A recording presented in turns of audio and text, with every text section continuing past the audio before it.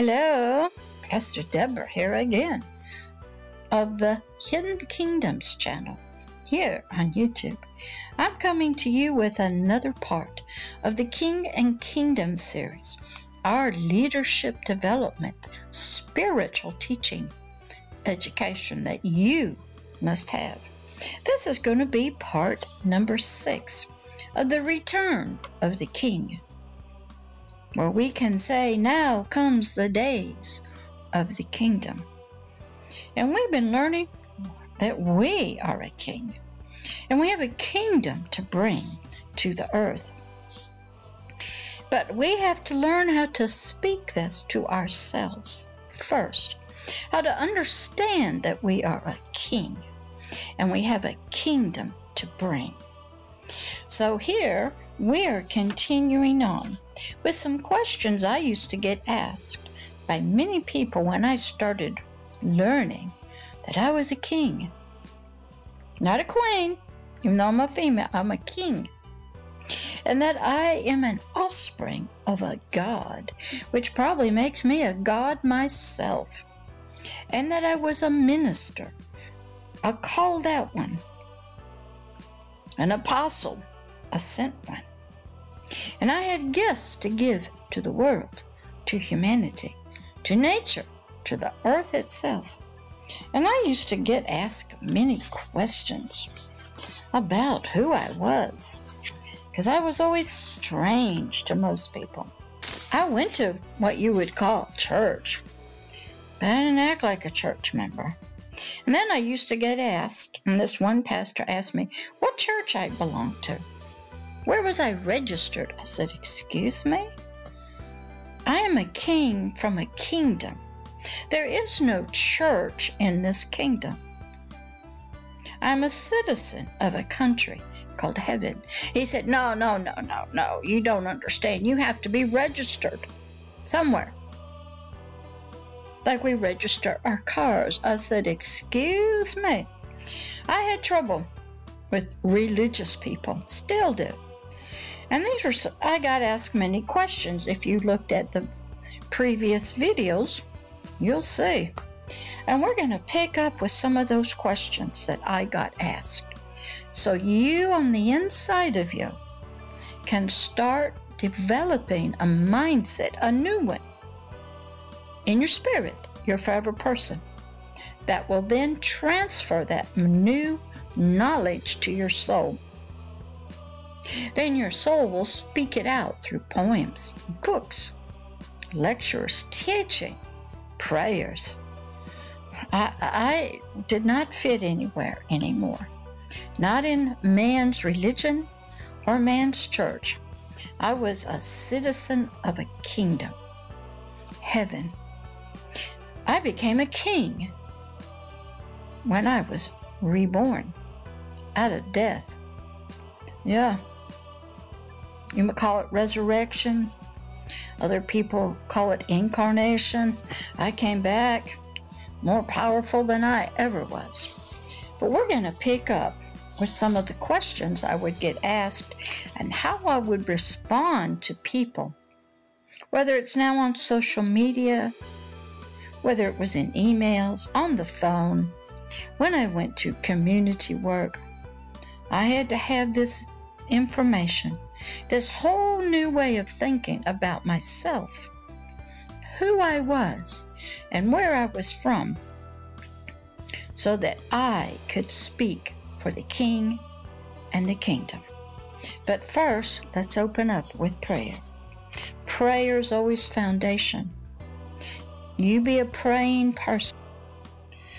Dear God of creation, God of children, God of the kingdom, we come to you and ask your favor that you will teach us, help us to learn and understand more about you and about your kingdom, and that we are spiritual kings here on earth, so that all in nature can see you and your kingdom, and that we can do battle as mighty kings, soldiers, and warriors, and set spiritual captives free from ignorance and darkness and slavery. Father, be with us as we learn and as we grow and develop. In your precious name, God of creation, amen. As I said, when I was first learning how to be a king from a kingdom and not a church member of a religion, I got asked some strange questions. One of them was from a pastor. He asked me where I was registered. I said, "What do you mean?" He said, "You have to be registered like we register our cars in a religion, in a church." I said, "Excuse me? I am a king, and I am a citizen of a kingdom called heaven. I am not a member of a religious group here on planet Earth." Well, that shocked him, and he didn't understand it. That's what you call religion. I had to learn that I was not in a religion anymore. I was not to be a church member or change affiliations or denominations. I was a king, a prince of a kingdom, not of this world. So I began when people would ask me questions. And I want to pick up with question number 10 that I got asked a lot. And I would come up with the answer. They asked me, "What church do you go to?" I go, "Excuse me? Church? I am the church," I would say. That's a called out one, a minister of the king. One who was called out from the ways of death.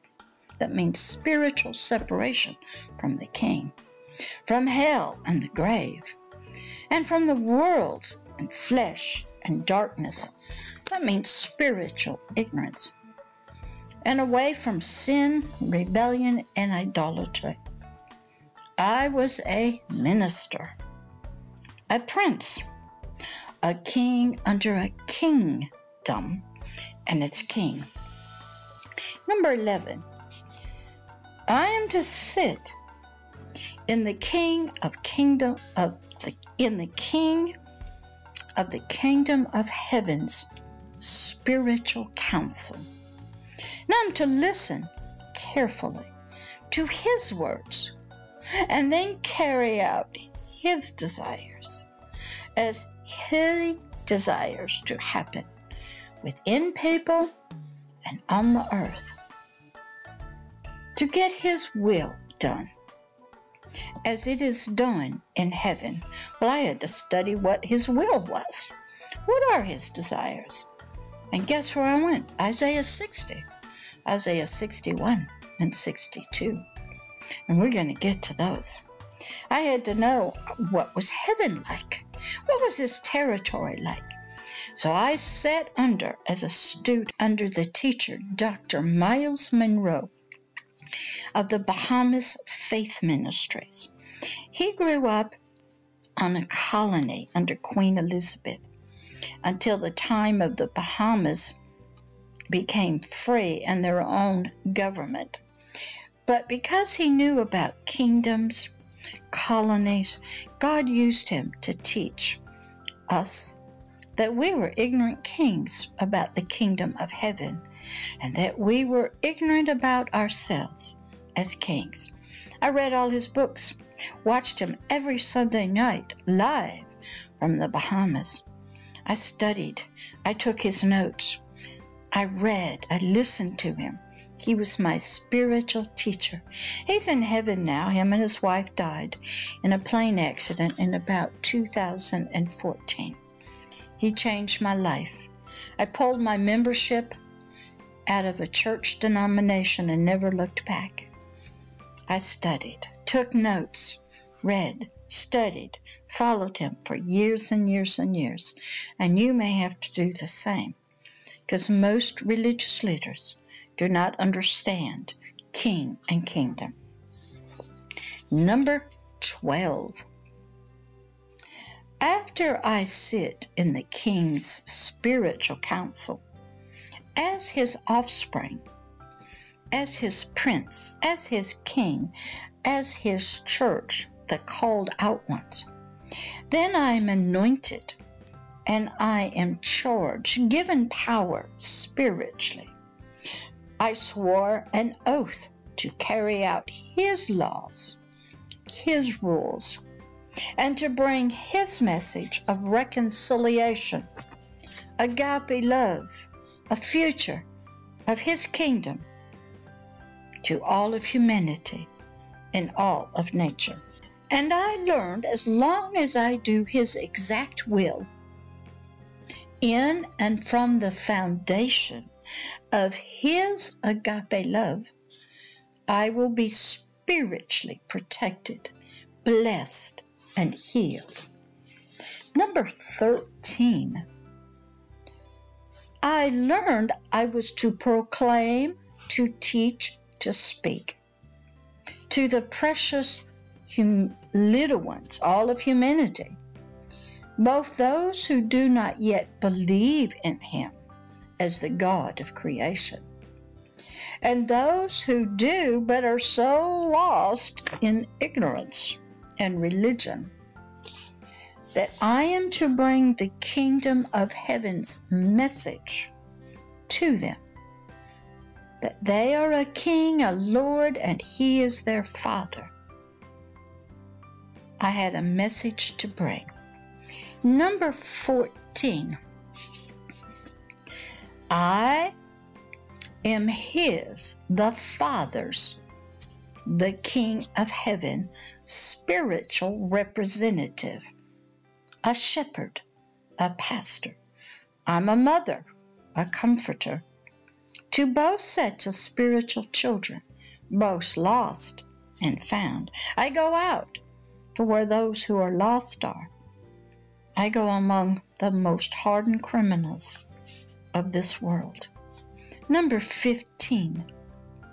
I am to speak, proclaim, prophesy his words to all spiritual humanity, and to do his spiritual work of proclaiming his spiritual freedom from spiritual slavery, darkness, to the bondage of the fear of death, to all of humanity. For they're all taken captive in a spiritual kingdom of darkness, Satan's kingdom. I'm also to proclaim, to comfort spiritually, and to heal all of them identity as an offspring of God of creation, a king from the kingdom of heaven. I was to give to them spiritually, freely, to all the oil of joy for a spiritual heart that is in mourning. It's filled with sadness and pain, feeling the loss of something and trying to fulfill it with everything but what they really need. I was to take to them and to freely give to all of humanity spiritually the spiritual garment of praise. That's new spiritual clothes, a white robe of righteousness, where they have been wearing the spirit of heaviness, of mourning, sadness, pain, which was a heavy load that they have been bearing. I was to freely, spiritually loose them, set them free in their mind, their thoughts, their spirit, unbind them from ignorance. Those spiritually appointed who have been spiritually chosen to die this spiritual separation from God due to the fall, the disobedience of all of humanity's ancestors, Adam, in the Garden of Eden. We all fell, slipped into death, which is separation from God of creation, our Father. I was to reach out to all of them who did not yet believe in Him and His kingdom,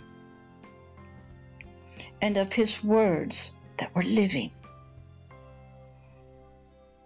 and to teach them and show them But they were all under spiritual judgment and condemnation, living in ignorance and death from Adam's rebellion, which God told Adam, if you ate from a tree, you would surely die. That meant a spiritual death, loss of light and truth and knowledge. And I want to end right here. I don't want to go too far. This is pretty deep stuff. So let's end and say, keep studying. I'll get back to you in the next one when we pick up with more of the message that I was to bring to all of humanity. That you are a king from a kingdom, and there is a Father who loves you. You are an offspring of a God, and you have to be returned to the kingdom so that all here on planet Earth and everywhere else will know that you are the righteous one, the one who was loved and in the light of the King of the kingdom of heaven. So you be encouraged. Listen to this again and you will learn. And this is Pastor Deborah, and I'll catch up with you again in the next part. Should be part number 7. And then we got to get back to Genesis to learn about creation. So I'll catch you later. Please look at the website at www.agapeloveishere.org, the YouTube channels, the podcast show, and learn and study about yourself. All right, I'll see you later. Bye-bye.